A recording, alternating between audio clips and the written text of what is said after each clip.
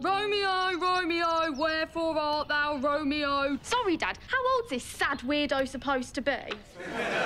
The maid be 13, my sweet. Yeah, 'cause I'm 13. Exactly. I thought it might be fun to hear my Juliet spoke in her true voice before a middle-aged man with 2 half coconuts down his bodice gets hold of it.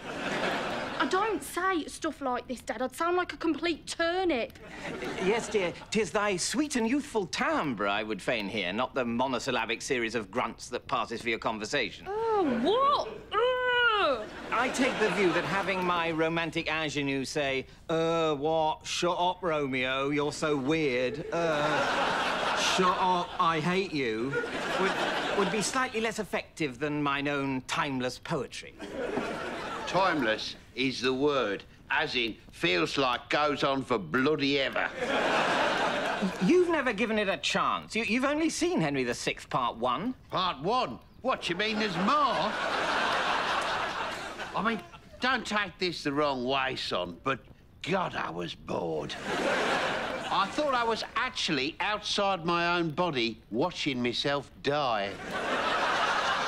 He sat there cracking his nuts in the quiet bits. I tried to shush him, but he would not be shushed. He's a stubborn man, your father, William. A stubborn, common man. Which is why you married me. Posh birds love a bit of rough.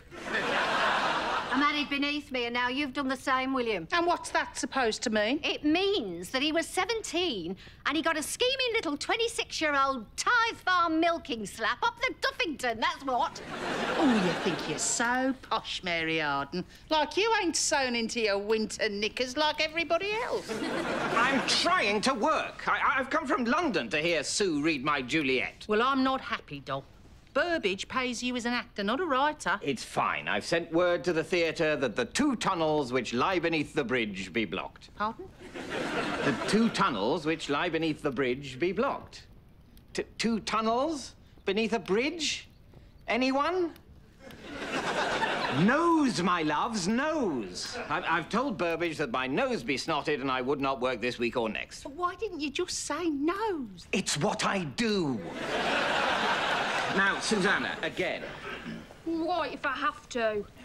Romeo, Romeo, wherefore art thou, Romeo? Dad, nobody talks like this. It's poetry. Sometimes I regret teaching you to read. I do think it could be a little less flowery, love. I mean, why doesn't she just say, where are you, Romeo? Because, my love, it doesn't mean where are you. It means why are you, Romeo?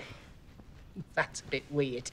Yeah, Romeo's just his name. Well, exactly. Juliet is saying, why are you a member of a family that I hate? People will definitely think you mean Romeo, where are you? That's what I thought it meant. Yeah, I did too.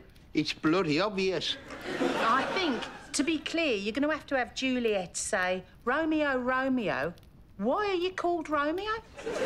A member of a family that I hate.